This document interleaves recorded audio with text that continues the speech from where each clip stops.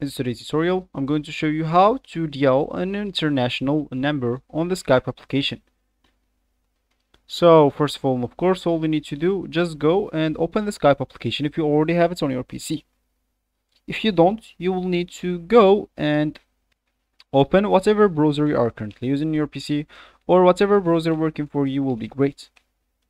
Once you do that, you will need to go to the URL section and type download Skype application, and hit the enter button, click on the first link and start downloading the application. Of course, it will be like any other download. You must have been downloaded something in your PC before, so it will be the same. That will be pretty easy and simple. So once it's downloaded, you will need to install it and open it up. And when you open it, they will ask you to log in into your account, and if you don't have an account, you'll need actually to create one.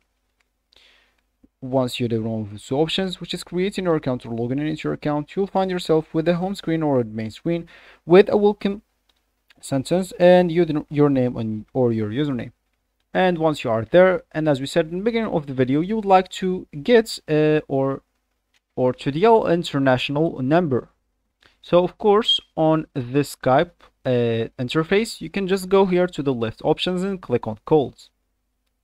Once you are here, you'd like to